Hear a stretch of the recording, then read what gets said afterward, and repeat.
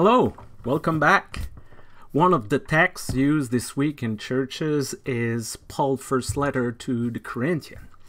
And if we have to qualify and describe, find a word that would describe the early church, the early Christian church in Corinth, I think the best one will be dysfunctional. It was a dysfunctional church.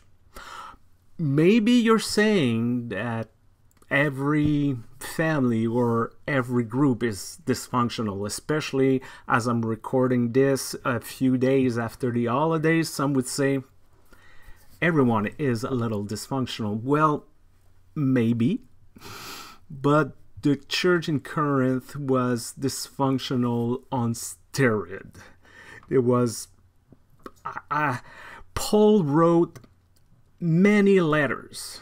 In the Bible, we have two of them, but from what I understand, there's many letters written to the Corinthians trying to solve all their problems because they have a lot of problems that was fueled by social status, ethnicity, money, and it was question about who's admitted to the Lord's Supper, who can eat when they were eating together, who was better than the other, who has more authority than the other, and on and on and on. Endless source of problem for Paul. And this week, the passage for this week is about the spiritual gift, the gift from the Spirit. And there's many gifts some people have in Corinth. Some have wisdom, others are known for their faith, power to heal, prophecy, discern, and so on. And once again, the question seems to be, who's the best? Who has the best gift, or the more important gift?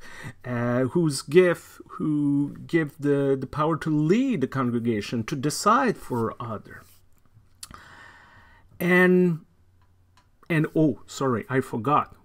Which gift really come from God, and those are not really from God. It seemed to be very important for the Corinthians.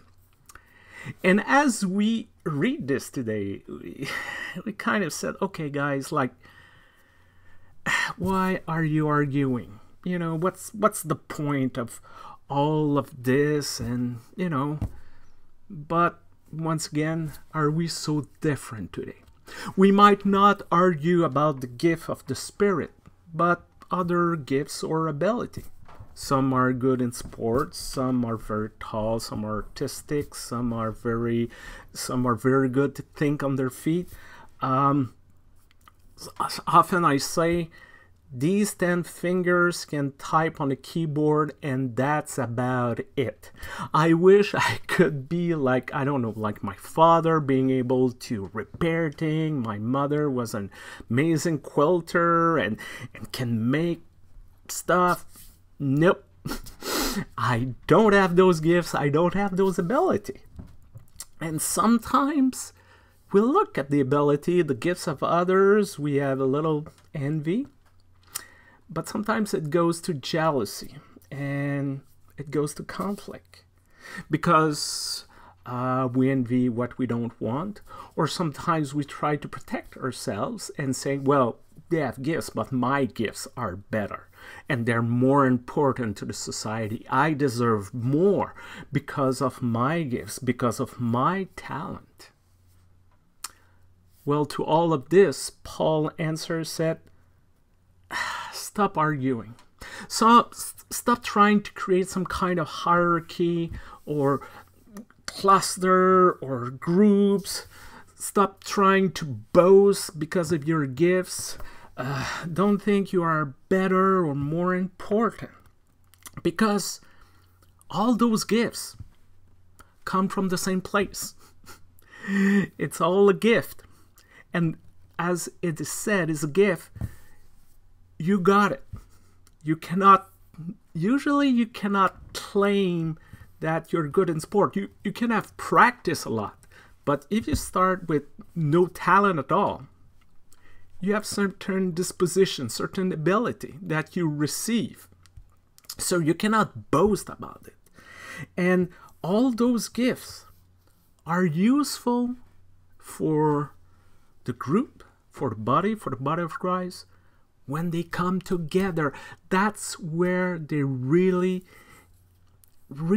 become important and valuable.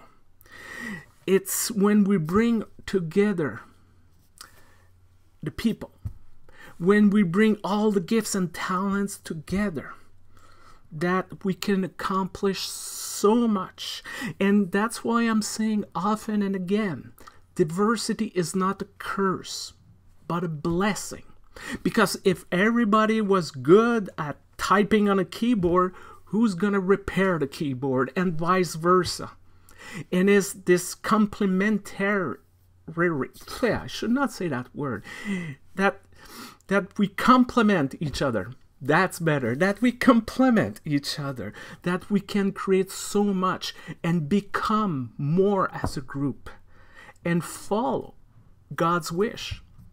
And that's what I hope that you will discover this week and this month, that my gift, your gift, the next door person gifts, they all good, they're all valuable. Everybody has something to offer. They might not know yet, but everybody has something to offer.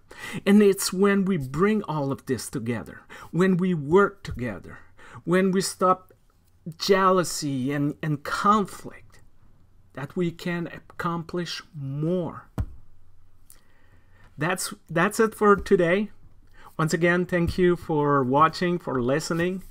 I remain the lectionary man, Révérend Stéphane Vermette, and until next time, take care of yourself, and bye-bye.